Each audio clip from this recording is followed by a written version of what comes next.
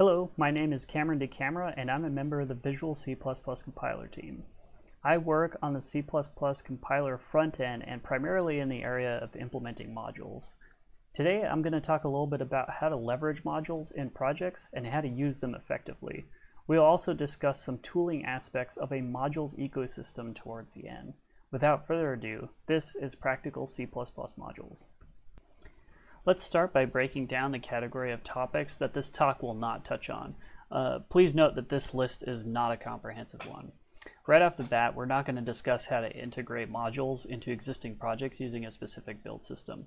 The techniques I'm going to share here are going to pertain to source level transformations that one can apply, which facilitate in organizing their code in order to take advantage of modules. The next thing we're not going to talk about is how to deploy pre-built modules. This kind of falls under the umbrella of packaging and is a topic that will always have a solution specific to the project that you're working on. So let's get right into it. We'll first discuss the modules machinery included in C++20 at a high level. Then I'll get into our first demo portion where we will use that machinery to help migrate a project. We'll gradually use more advanced techniques as we progress through that migration. And finally, we'll discuss tooling and the implications module has on the C++ ecosystem and beyond. So let's talk a little bit about C++20 exported translation units.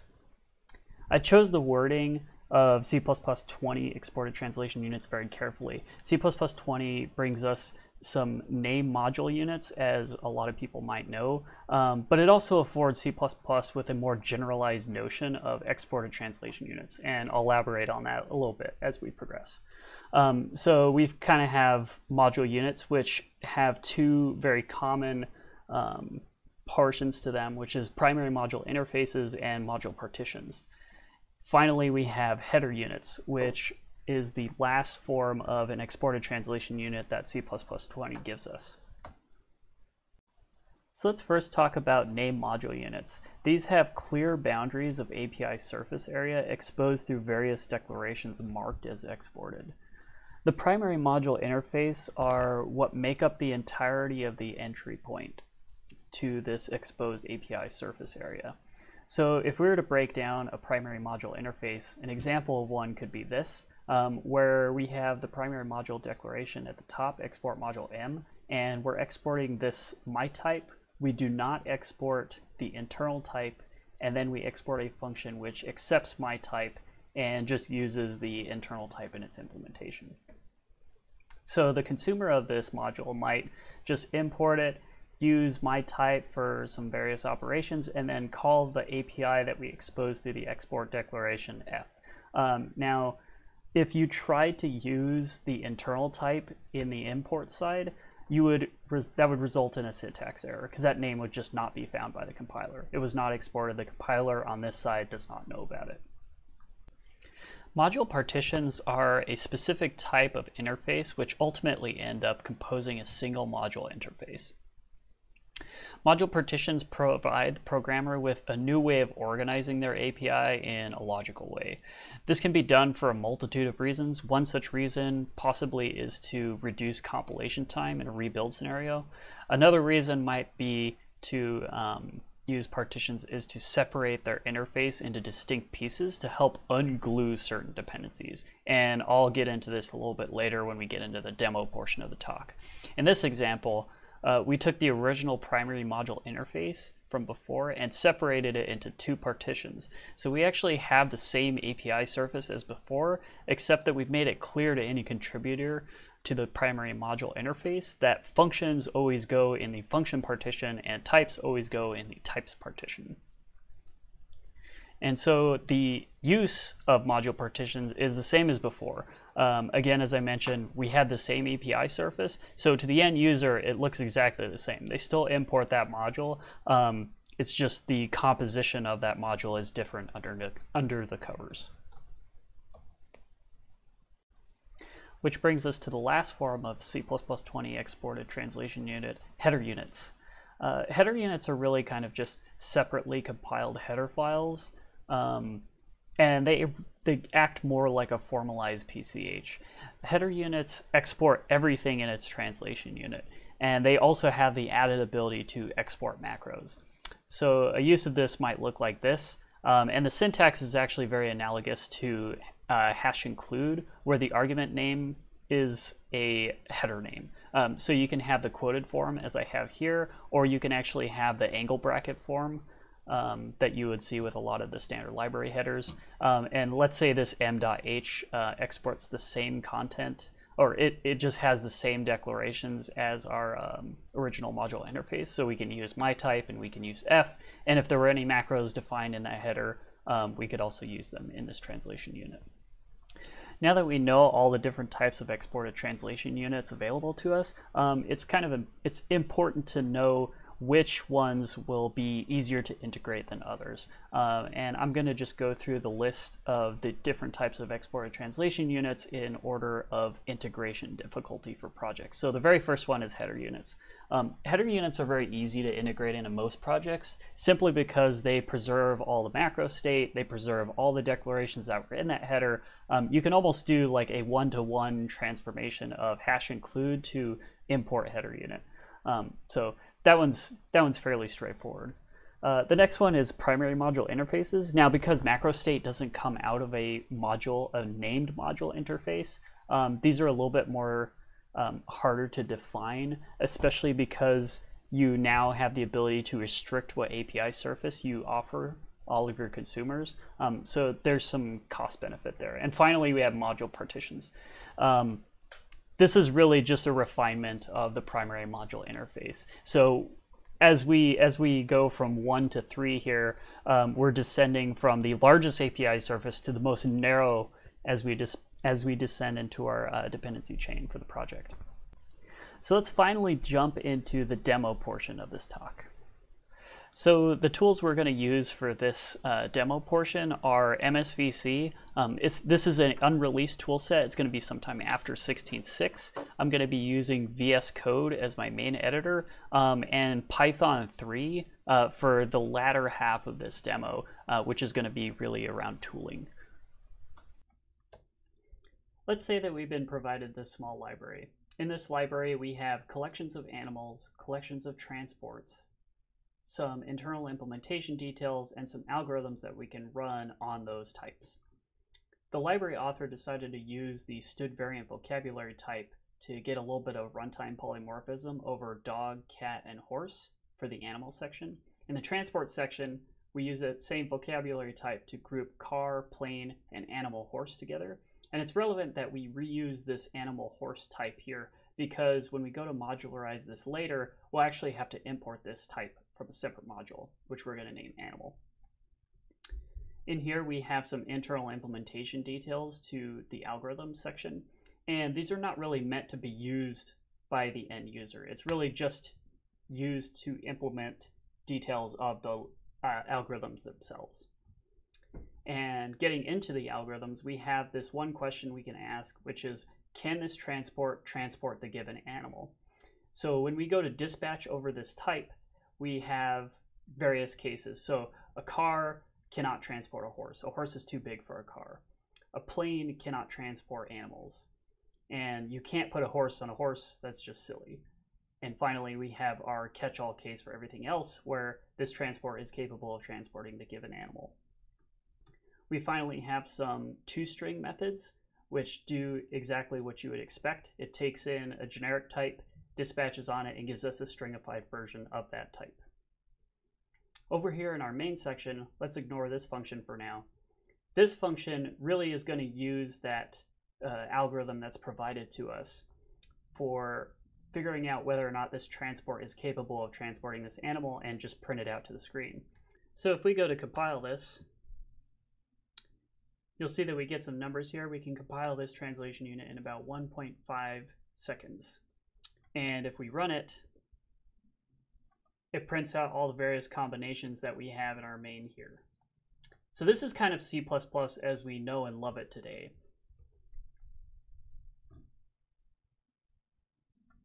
So let's say at some point later, the library author decides that they really don't want everything in one giant header file. And they think that splitting it up into multiple header files is a little bit more of a maintainable solution. So one thing you can do in C++ today is do exactly that. So if we go into our collections header, let's go ahead and split up all of these different header files and separate our concerns a little bit. So we have one for animal, we have one for transport, and we have one for the algorithms. This is the exact same program semantically as before, just that we've organized our code differently so that things are slightly more maintainable going forward. And in fact, we can compile this, and you'll notice that the output time is roughly the same, and it runs exactly the same as before. So we have the same program semantics. It's just we've organized our code a little bit better. So this is all well and good, but the problem is that all of the consumers of our library collections here are still going to be paying that copy-paste cost of all of those header files. So things like collection animal and std variant, all that stuff is going to be compiled into every translation unit that depends on collections. So C++20 gives us the first mechanism we can use and leverage to move our code into kind of a modular world. And the first thing that we're going to try to integrate is header units. So this is what integrating header units into your program might look like. You'll notice that the only discernible difference between this main and the last one is that we've changed the hash include preprocessor directive into an import directive. Likewise, everything in our library has changed from hash include to import directives. So collections.h, transport, and algorithms. So if we build this now, we can't just build the main by itself anymore. We have to build all of these header files separately. They're separately compiled translation units. So first we build all of the headers, and then we can actually build our main now. You might notice our time went down a little bit here. And in fact, if you were to benchmark where the time is being spent now, it's actually up here in this include IO stream. Now, we could move this into our collections.h, but we don't want to have all of IO stream be included in collections.h.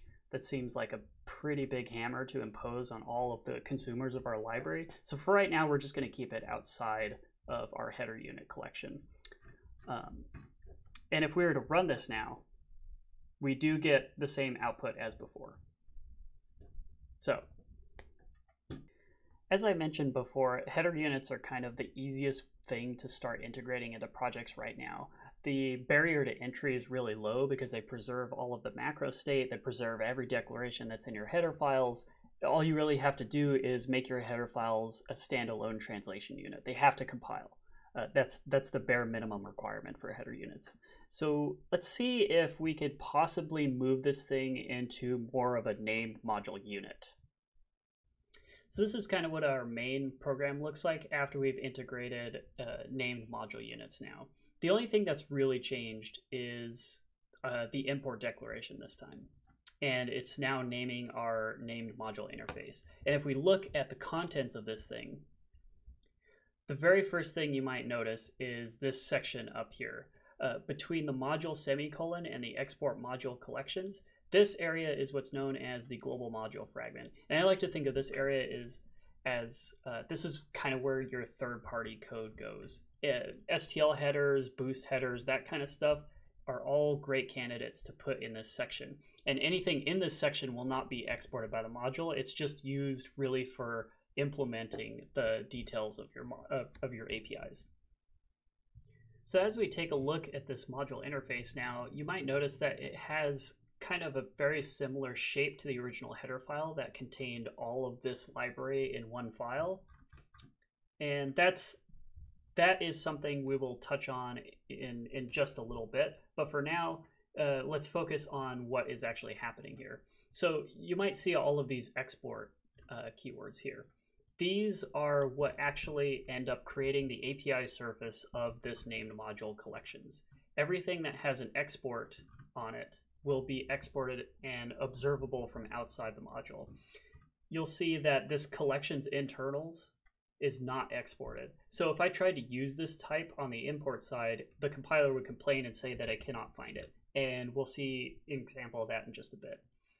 Everything else is exactly the same as it was before. So if we go back to our main now, the way we compile this is very similar to the header unit. We have to build the module first, and then we can build our main.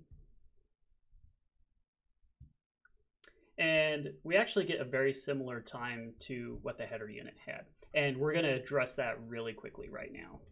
So you may recall that before we didn't actually want to include IOStream in our original header unit because that means that anybody who included that header unit collections.h would also get IOStream. And that's not something that we wanted to impose on any of our users. So with named module units, we actually get an opportunity to hide IOStream as an implementation detail of these two APIs. So what we can do here is we can actually take these two APIs and put them into our named module down here, into the algorithm section. Add IOStream into the global module fragment. We can now delete it from up here. Since we have put those APIs in the algorithms namespace, we're going to have to add this. And we can rebuild our module, rebuild our translation unit, and now we have some really significant speed up. And in fact, the program runs exactly the same as it has before. But we can rebuild this in 1/10 of the time that it took to build the original version.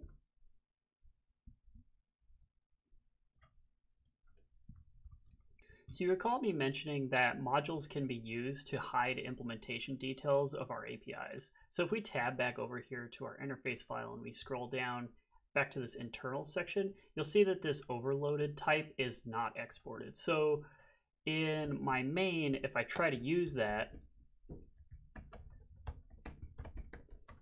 all this type does is really accept a series of lambdas and create an overload set object out of them. If I try to build this, the compiler will error out and say it doesn't know about this overloaded name. It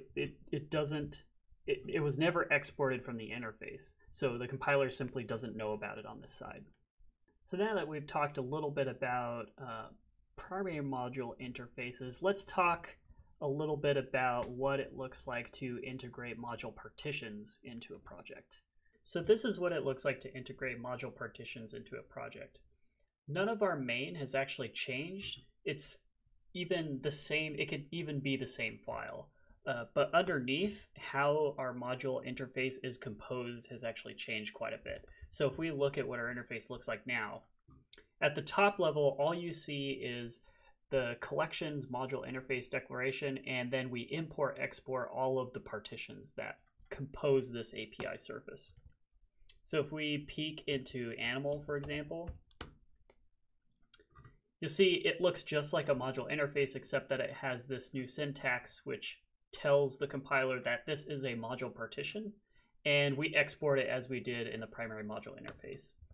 Similarly, transport has the same thing, but whenever we import another partition, if we're in the same module unit, we can actually just use this syntax to import a separate partition that's part of the same module, and we get access to animal horse in this way. Algorithms, since it uses both of these module partitions, imports them both. And algorithms is largely the same as before. And as before, we have moved these two functions into the algorithms. So now that we have these module partitions, we actually build it similarly to how we built all those header files before. We need to sequence them. So if we go through and we build the module, and the reason we have to build them in a specific order is because some of the interfaces depend on each other. And then we finally build the main as before. We get very similar speedups that we saw with just the primary module interface. And in fact, we can run this and it has the same output. So we have not changed the program semantically from the very beginning. So you may be asking yourself, why would we go through the process of converting all of these modules into partitions? What does that actually gain us? Well, from an organizational point of view, you actually get the ability to very specifically tell users of your libraries and contributors where to find things and where to put things. But another thing, and I mentioned this before, is that it can actually contribute to build throughput wins in rebuild scenarios. So I'm going to go ahead and add an extra API to just the algorithms partition. And we're going to rebuild just that partition and see if we can get some output.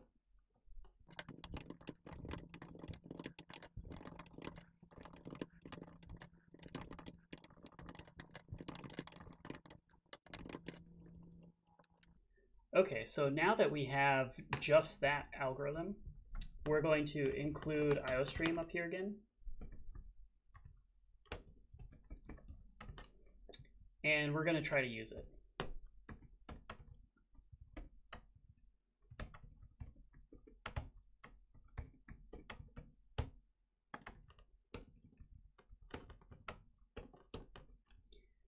So now all we should be able to do is rebuild just the algorithms header, or the interface,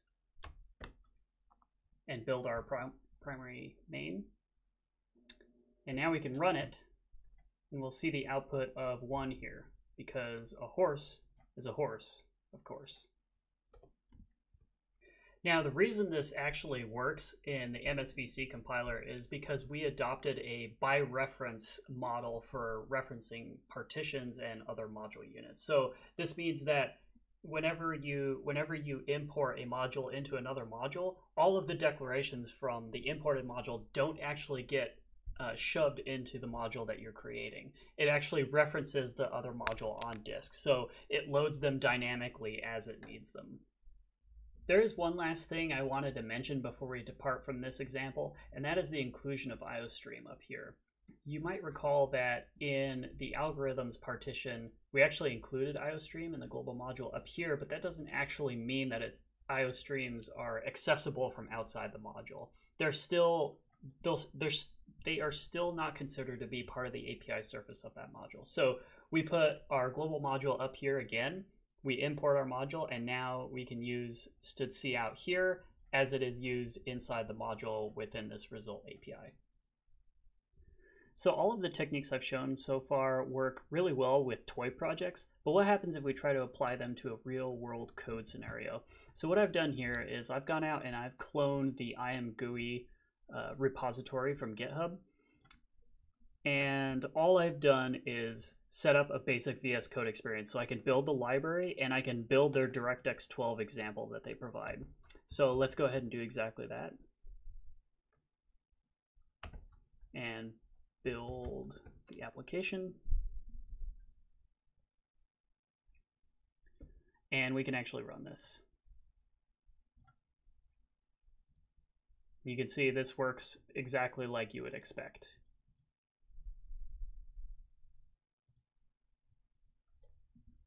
So our goal right now is to just see if we can apply header units to this project right now. And the very first thing I like to start by doing is creating what I like to call a bridge layer between the DirectX 12 headers and the rest of the application, just the library portion. So I'm going to go ahead and do that right now.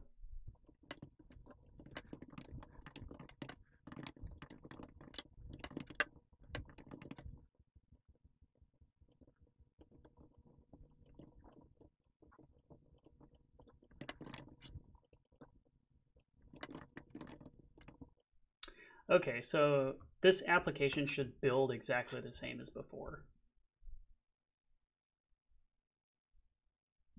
And we can run it again. Cool. One reason I really like these bridge files is that they kind of help you separate the parts of your API from the system API. I use them a lot when writing my own personal projects, and they're really mostly personal preference and not necessary for this demo. But they kind of make grouping all of those APIs a little bit easier when we go to make a header unit out of those things. So let's actually go through the process of replacing all of these hash include preprocessor directives into import directives throughout just the parts of the application, not the library.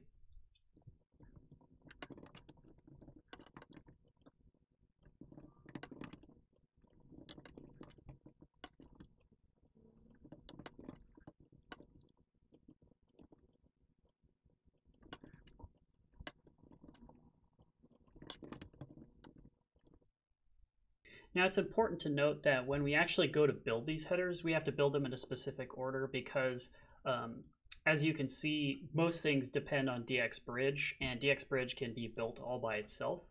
And IMGUI can be built all by itself. Essentially, any of the library headers can be built by themselves. The ones that we need to actually depend on are the IMGUI impl win32.h and the IMGUI impl directx12 .h, which both depend on imgui.h. So we have to sequence the build in that way. So now that the build steps are in place to build the library, then build the headers, and then build the application, we can go ahead and do exactly that. So if we build the library first, this build should be exactly the same as before. Then we can build our headers. And now we can finally build our application. And just to see, we can run it again, and we get the same output.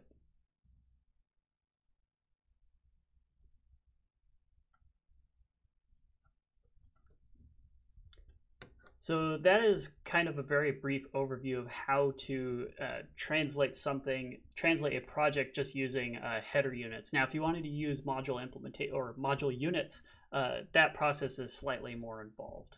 And as we've seen, it can take quite a bit of time to figure out exactly what API surface you want to expose to all of your customers or any consumer of your library.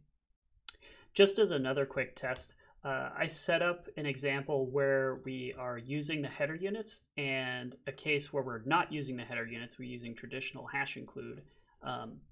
And we're just going to see the compile time throughput difference between these two scenarios. So without modules, we can build this translation unit in about 1.2 seconds. With modules, or with header units, I should say, we build this translation unit in about 1/10 of the time. And that's pretty essential when you're talking about more of a REPL type development cycle and giving developers more power when they just want to iterate very quickly on a problem. And again, this promotes the idea in C++ that you pay for what you use. And in this case, in the case of header units and in the case of modules, you're paying a cost which is directly proportional to the number of names and to the names that you use inside of your module. Okay, so let's quickly hop back to our overview page and talk a little bit about tooling while we have some time. So back in 2017, Gabriel Dosray, he published a paper called Modules Are a Tooling Opportunity. And in this paper, he discussed the idea of having a proper semantic representation of a C++ program. Now, since then, Microsoft's compiler, MSVC, we have adopted the IFC format, which is our module BMI on disk. And this is spiritually a successor of the IPR work that came out of Gabi and Bjarne. And really the goal of this work was to create a proper semantic representation of a C++ program internally in the compiler. Now, what happens when we actually persist that semantic representation on disk, and what does it look like? Well, in reality, it's just a graph. So you can take this left-hand side over here and persist it out to disk, and you might get a graph that looks something like this. And you can see all the names that Invoker depends on. You can see a whole bunch of other rich information that you can get from our IFC format. So what can we actually do with it today? What I have here is a very basic example of using the SDL library. And SDL is a C-based graphical API that has been around for quite some time. It's pretty mature. And this particular version is actually no longer available, 1.2. But what I have done is I've created a module out of this thing, or I created a header unit out of the SDL.h, and I just took one of their basic examples and made it compile. So let's see what the output of this thing looks like. Right. So you get a very basic image to the screen. Now, the most interesting thing here is that we end up with this artifact on disk, the header unit for SDL.h. And let me show you something that might be a little bit surprising. On the right-hand side here, we have some Python code. And you might even say that this Python code looks very similar to the SDL code that we have on the left-hand side. And that is by design. And what I have done here is I've created this FFI library, which will take and consume the IFC format that we have on disk, translate it to some FFI wrappers for SDL, and invoke the SDL APIs. So let's go ahead and run this wrapper and just see what happens. So the easiest way to invoke this is to just run Python over it, and you provide the IFC that you have on disk to it. And we get the same output as the C++ program, because really it's just using the DLL underneath. And just to prove that I'm not pulling your leg, I'm going to make this window super wide just to see what happens. So let's rerun it. And we get an overly wide window. So the thing that really made what I just showed possible is the fact that we have a formalized IFC specification. And this specification is, again, derivative of IPR. So if you're familiar with IPR, the data model that supports it, you're going to be familiar with the IFC specification. And all we did in the Python example is we traversed the BMI that was on disk, the IFC, and looked for functions that we could generate FFI wrappers in using Python's C-type library. So the other thing about this IFC that you should know is that it's all 32-bit addressing. So if you build an IFC on a 32-bit machine, you can actually take that IFC and put it on a 64-bit machine and compile some C++ translation unit using that IFC. So you can move it from machine to machine. It's independent in this way. And finally, the IFC spec will be open source. So the tooling opportunities will be available to the wider community, not just people who work for Microsoft, for example. So what kind of conclusions can we draw from all this modules information, all of the possible scenarios that we could apply modules in, and the C++20 machinery that comes behind it? I think one of the primary takeaways is that moving to modules is always going to be an iterative process. It's not going to be something that happens overnight. And the other thing to acknowledge is that build systems will catch up, I promise you. Modules are certainly worth the effort. And it's going to bring a whole new generation of tooling opportunities. And tooling opportunities that we probably couldn't even think of 10 years ago, 5 years ago even. And it's an exciting time for C++. It's an exciting time for compiler developers, and it's even an exciting time for developers to see what people are going to come up with. I wanted to finish with some acknowledgments. I wanted to first thank Cody Miller, who initially came up with the idea of creating the FFI wrapper based on the IFC format. And I wanted to thank Gabby, who provided a lot of good guidance and input into good modules practices, which helped me ultimately form this talk. And I also wanted to thank everybody here. Thank you for joining me on this sort of small journey in exploring modules. And I would like to invite anybody in the YouTube comments section who's watching this live right now to ask my future self some questions, challenge me. And thank you again for joining me.